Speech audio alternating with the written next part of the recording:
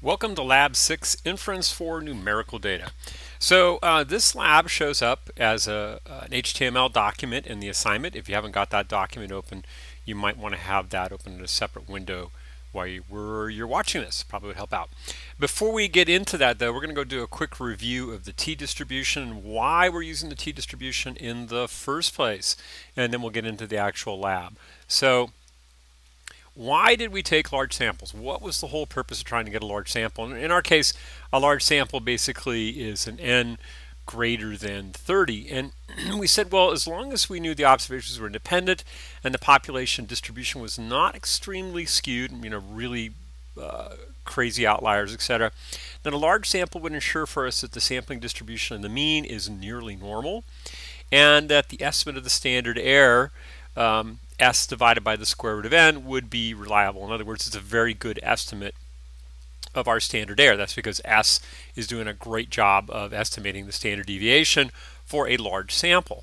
Okay, so that was our purpose behind it. So real quick, the sampling distribution of the mean being nearly normal. Remember, that's coming from what we refer to as the central limit theorem. And basically what it's telling us is that if we take any distribution, doesn't matter what its original shape was, and we sample means from that, the distribution of the means will be approximately normal, and it'll have mean the same as the mean as the original distribution we were sampling from, and it'll have standard deviation or standard error given by sigma divided by the square root of n. Okay, so in other words, this distribution will be centered at mu. And notice that we are estimating sigma divided by the square root of n by s over the square root of n. In other words, we're saying that those two are nearly equal. If you put a dot over the top of the equals, that means nearly equal. Okay? All right, well, let's move on here.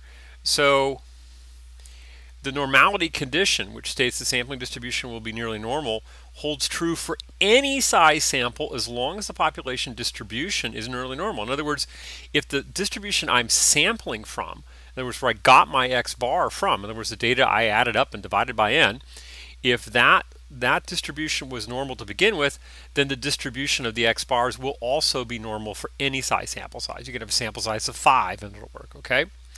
Well, that's really nice to know that. It's very, very helpful, but it's also very difficult when you have a sample of 5 to determine whether or not the distribution you were sampling from was normal or not. Yet it's going to turn out that that's going to be an important thing that we're going to want to know. So for checking out normality for small samples, an important consideration is going to be to think about the data. Where did the data come from? Would we expect this data to be normally distributed based upon what we know about it, okay? And again, you still want to look at it, and particularly if you have a sample size like 10 or more, you still will want to look at your histogram and your QQ norm plot to verify whether or not you've got indeed a approximately normal distribution, okay? Okay, so the t-distribution. So we're going to replace the standard normal n 0 by 1 with a new distribution called the t-distribution. And the reason we're going to do that is because the t-distribution works really well with small samples. Part of our problem is even if we know the original distribution that we're sampling from was approximately normal, and thereby the central limit theorem tells us our sampling distribution of x bar will also be approximately normal, we're not getting nearly as good of an estimate of the standard deviation of the sampling distribution of x bar. In other words, we're not getting a really good estimate of the standard error. And so the uncertainty in that standard error is addressed or taken care of for us by the t-distribution. So a minute ago we just said, well, look, we said that in the case where n was greater than 30, we know that sigma divided by the square root of n is very well approximated by s divided by the square root of n. Well, now we're talking about small samples. So in other words, samples where n is less than 30. And now that standard error may not be as well estimated by s divided by the square root of n, okay? So to compensate for that, there was a famous statistician, William Gosset, who developed the t-distribution If you have some time, look him up. Go say who happened to be working at the Guinness Brewery at the time. They had a statistics department in the Guinness Brewery when he was developing this. So anyway, the distribution has a bell shape, but the tails are thicker than normal models. Therefore, observations are more likely to fall beyond 2 standard deviations from the mean than they would under the normal distribution.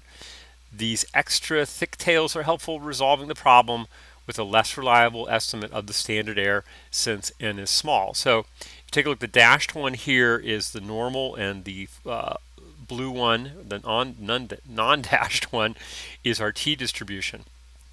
Now, this normal that they're talking about right here, this is n of 0 by 1. This is the standard normal that they're referring to.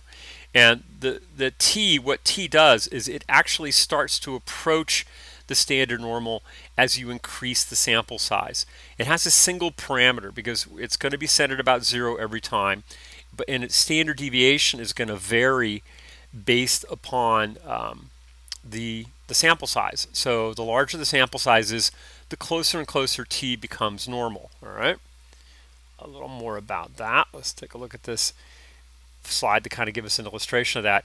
Notice that the dark one, the dark black line, is the normal distribution, and that for different degrees of freedom we see t. So as in the standard normal z, it's centered at 0.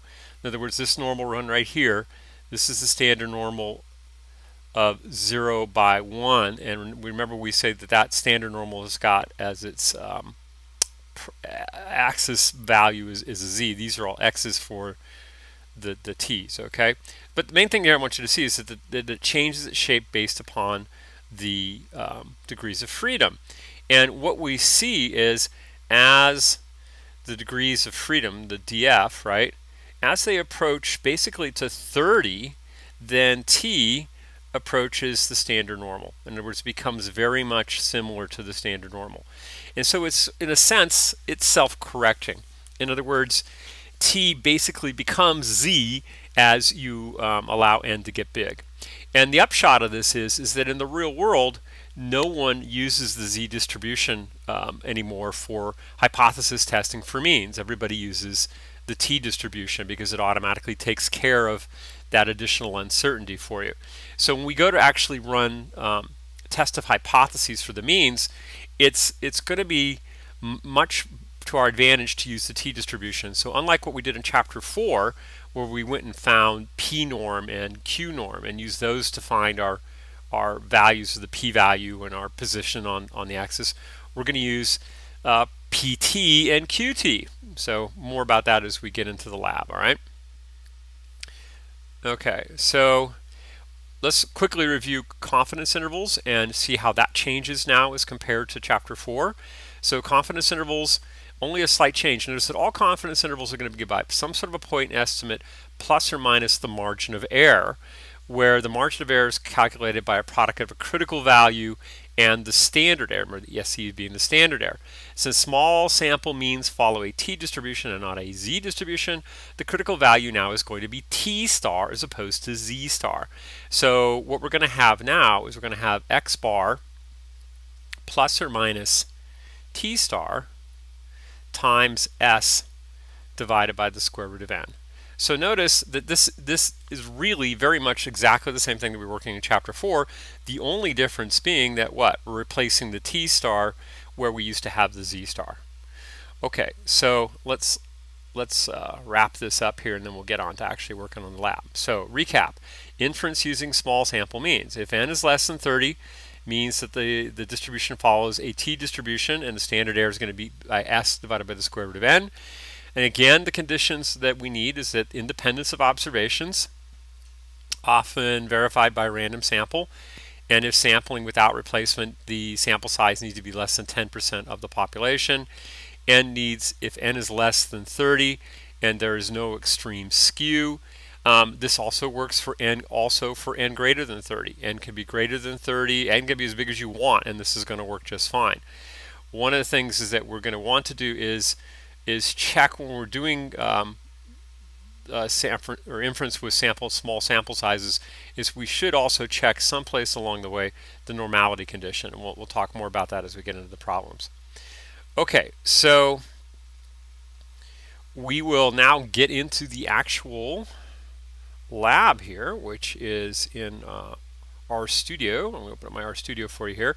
I've already opened up assignment 7.rmd, put it together, and I have got the HTML file open with our Lab6 inference for numerical data for us to take a look at. So to start off with, we're going to take a look at a consumer group is interested in testing a claim with a new SUV getting 17 miles per gallon overall.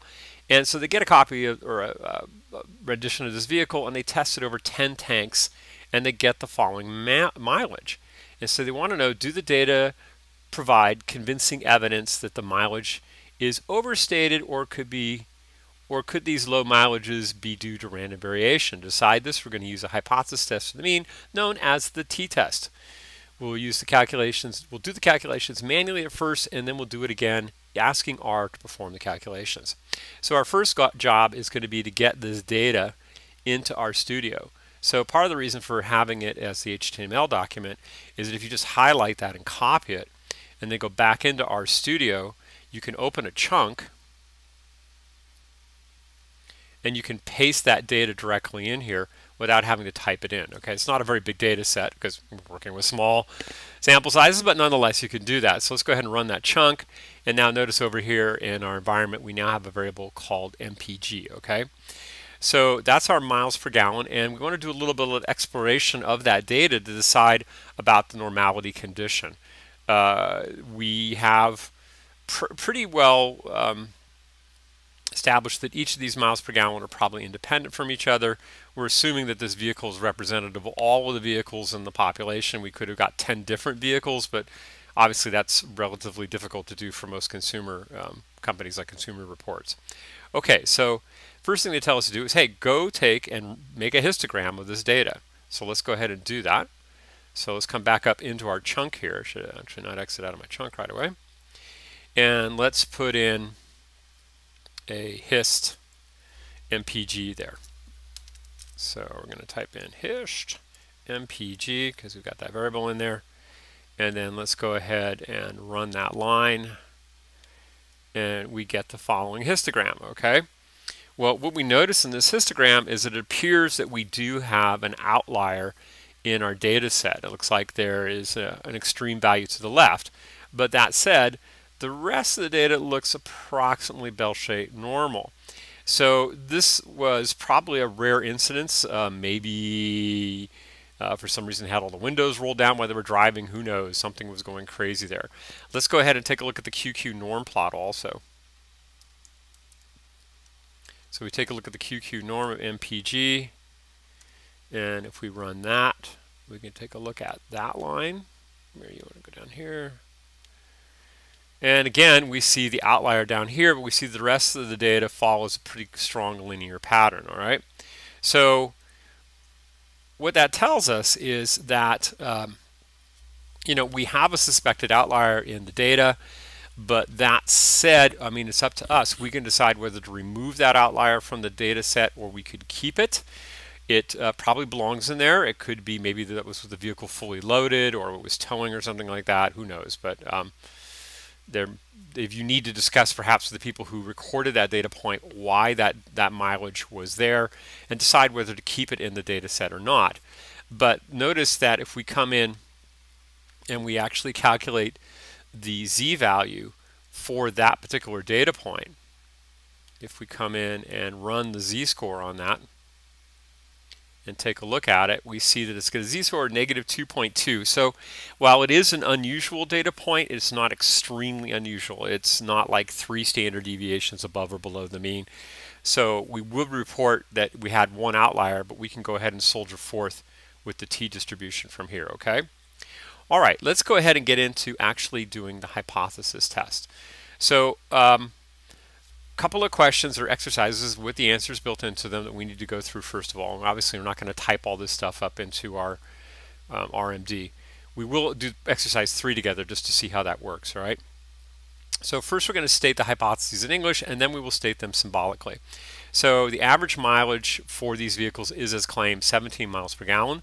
The average mileage is different than is claimed. That is, it's different than 17 miles per gallon. If we wanted to do a one-tailed test here, we could. I mean, we could say that mu was less than 17, but the researchers perhaps here decided that they wanted to use a value of not equal to 17. So what is our decision rule here? Well, from consumers' perspective, a type 2 error would be more harmful. That is, rejecting the alternative that the miles per gallon was not equal to 17 when in fact it was. Now, one thing to remember about a type 2 error is that we failed to reject the null hypothesis when it was false, right? In other words, what that says is we supported the null when it was false, and we rejected the alternate when it was true. So if the miles per gallon is not equal to 17 and we reject it, that's worse for the consumers and not necessarily for the manufacturer of the vehicle. So we're going to go ahead and roll, since this is a consumer reports, possibly we'll roll with 10% for alpha, okay? That I wanted to remind you of that's sort of the analysis you want to do for making your decision rule. But very straightforward. Whenever in doubt, if you have really no reason to do that analysis, just set alpha to 5%. It's the gold standard. People will not argue with you. If you take a look at pretty much every statistical paper or every research paper that uses statistics in it, you'll see they usually almost always use alpha for 5%. All right. So all else fails, you don't know what to set it to, set it to 5%. Okay, so we're going to go get some information here. So let's go ahead. I'm going to actually type these in instead of copying these so I can talk to you through it, what we're doing here. So let's insert another chunk. And in this chunk, I want to go in and I want to say, what is the mean? Well, that means I want to know what is the mean for the MPG. And actually, I need to keep that stored or assign that. So I'm going to assign that to x bar. And x bar is going to be equal to the mean of MPG. I'm going to need that when I actually do the calculation here. And then another thing I'm going to need is the standard error.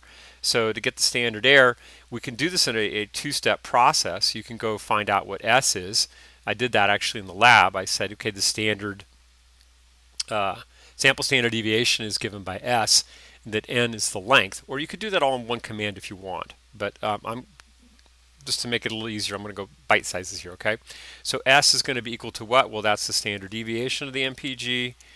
And then a nice new command is going to be called length.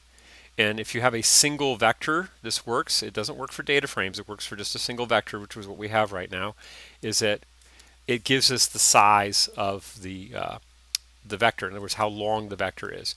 Now, our standard error, we know the standard error is going to be equal to what? Well, that's S divided by the square root of the sample size n. So, like I said, we could have got SE all in one swell foop by just replacing SD MPG here and length MPG in the denominator, but I think it makes more sense typing it out this way.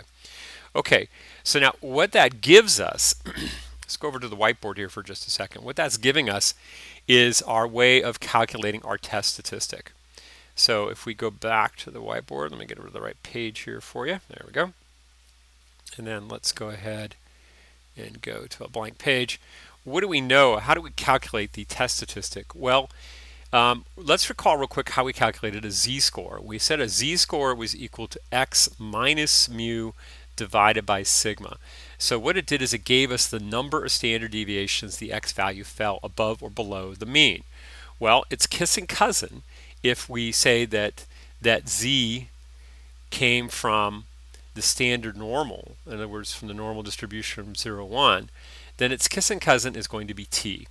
And t is going to be equal to x bar minus mu over s divided by the square root of n. In other words, it's going to be given to you by your sample mean minus your population mean divided by your sample standard deviation divided by the square root of n, all right? So if you recall back in the previous chapter, we did this we used exactly the same formula. We said that was x bar minus mu, and again, I'm going to put a little sub-zero here.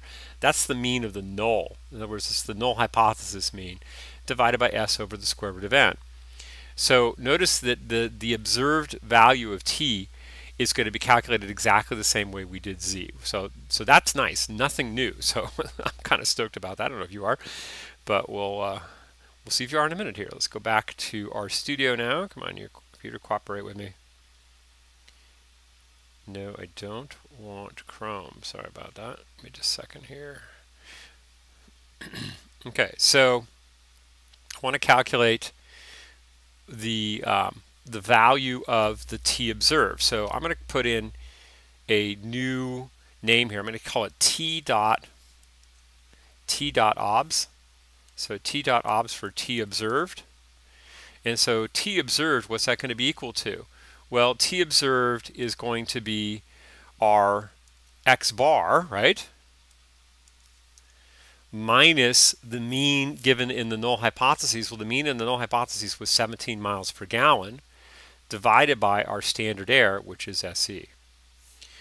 All right, so why do we need that t observed? What is that going to do for us? Well, let's go ahead and run this chunk, and then we'll get some help here. So by running the current chunk, one of the things I need to go echo back down here for us just so we can see it, is I'm going to be able to use that t observed to help me decide whether or not my data set was unusual, and in particular it's going to give me my p-value. So let's go back to the whiteboard again for just a second. This time hopefully I can get to it without kicking off Chrome.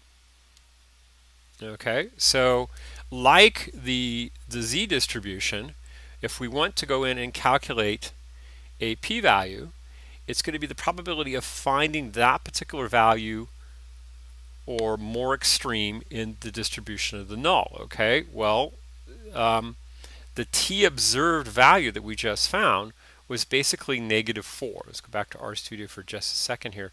Notice that t observed was -4.28. Okay, so how do we actually calculate the p-value? What would I do to calculate the p-value here? Well, remember that the t distribution is at 0. Just to make life easy, we'll say that's -4.28 right there. But this value, whatever I calculate right here, whatever this shaded region turns out to be here, since I'm doing a two-sided test, I'm going to have to double that. In other words, I'm going to take whatever that is, whatever that p-value is, and I need to multiply it by 2. In other words, whatever that value is that comes out to be right there, I will double that because I'm going to need to have the corresponding area up here since I'm doing a two-tailed test. Hopefully at this point that's starting to make more sense to you, okay? All right, so how do we go about finding that? Well, notice that this is a t distribution. Now the t distribution is completely determined by a single parameter. I need to know what its degrees of freedom are. And the degrees of freedom are always going to be given by n-1, where n is the size of our sample. So let's go back again for just a moment to RStudio. And let's see, we know actually what the length is here. We can go ahead and get that. We know that the length, whoops, is just given by n, wasn't it, right? So we had 10 observations. Oh, that makes sense because we did 10 gallons of gas, right? So our t distribution that we're going to be working with is going to have degrees of freedom equal to 10 minus 1, which is equal to 9. So as with the normal distribution, when we were up here working with the normal distribution in R, and we wanted to find the probabilities or proportions or areas under the normal curve, we used p-norm. And so the nice thing about R is they stay consistent. They don't change their commands other than the name of them. And what I mean by that is the P and the D and all that, they remain constant through all the different distributions. So in our case, what we want to do is find a probability. We want to find a PT because we're using a P distribution this time, not a normal distribution. And again, it's going to find the area from the left for us automatically. So we're going to go -4.28. That is our left-hand endpoint. And now we only need to give it one other piece of information, just the degrees of freedom.